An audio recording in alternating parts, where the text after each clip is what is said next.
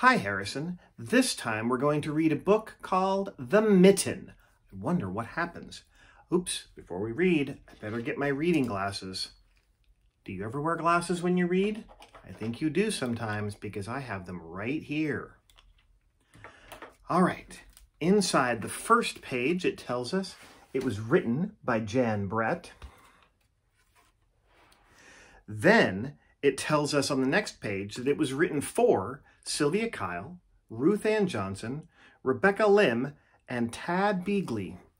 Now, I don't know if you've noticed, but on each side of the page, there's a little outline that looks just like a mitten, and that's on every page. Okay, the first page of the story. Once there was a boy named Nicky, and he wanted mittens white as snow. See Nicky jumping in his red cap? Let's turn the page. If you drop a white mitten in the snow, it will be hard to find, his grandmother told him. But Nicky wanted snow white mittens so much that Baba made them for him.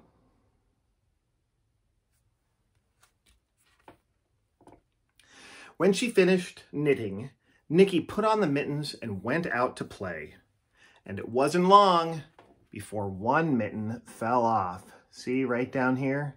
Nicky has already lost one of his mittens. A little mole found it and crawled inside. It was just the right size, so he decided to stay. Did you know that there's hints on each page for what happens next? So you can see the mole crawling inside, but if you look over here, there's a little rabbit. The next page tells us a rabbit came hopping by. He wiggled in next to the mole. See him there, getting in next to the mole? I wonder what's going to come next. A hedgehog wanted to get warm. The mole and the rabbit made room for him. So there's the mole and the rabbit making room for the hedgehog. And look who's on his way now. The owl didn't want to be left out, so the mole, the rabbit, and the hedgehog had to move over. The little mitten was getting crowded. Look at that crowded mitten. You can even see the hedgehog spines sticking through the mitten, but the owl's not afraid. He's going to get in, but what in the world is coming next? A badger looked out of his house and saw the mitten, and he climbed right in. Look at all those animals getting in that mitten. It started to snow, so a fox pushed his way in and made himself right at home. What in the world is coming next?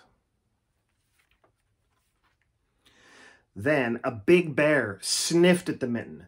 The animals were packed in tight, but the bear didn't care. He crawled in anyway, and the mitten was getting bigger and bigger and bigger. Then a tiny mouse squeezed in and perched on the bear's big nose. See that mouse right there on the bear's big nose? That doesn't seem like it's going to stretch the mitten, does it? The mouse's whiskers tickled the bear's nose. Ah, ah, ah, choo! The bear sneezed and all the animals flew out of the mitten.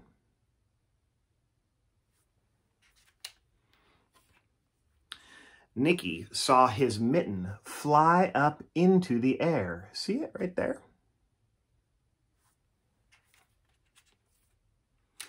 From the window, Baba watched Nicky catch his mitten. See, Baba, he called, I have both my mittens. And Baba smiled. There's Nicky catching his mitten.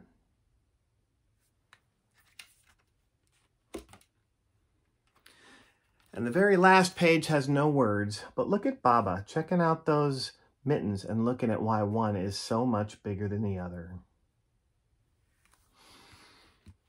Well, thanks for listening, Harrison. I hope you enjoyed it. We will do this again soon, and I love you very much.